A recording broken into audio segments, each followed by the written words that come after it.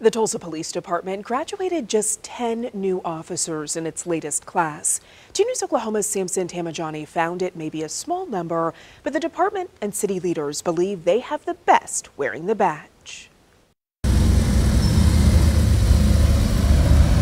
With the ceremony lasting just 49 minutes, Tulsa Police honored 10 men and women who passed the tests needed to protect and serve.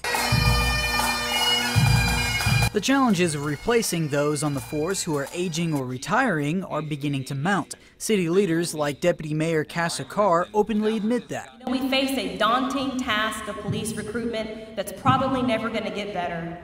And we have a lot of pressure to lower our standards in order to meet those recruiting requirements. It's the lowest number of officers to graduate in recent memory, according to Chief Wendell Franklin. He says Class 125 could have been more than twice its amount if some standards were sacrificed. We know that people have expectations of law enforcement, particularly in Tulsa.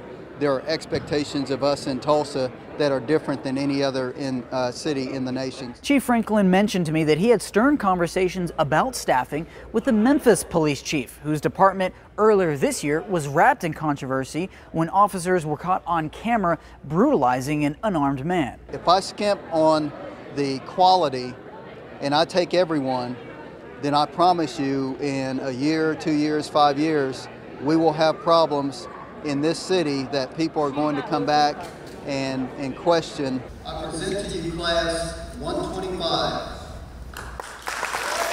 The graduates now face a 16-week field course as officers in training. Ryan Brewston says it's not about the quantity of his class, but the quality. I learned that, a relatively small number of people can accomplish a lot of things. And, it doesn't matter how many as long as they're all quality people.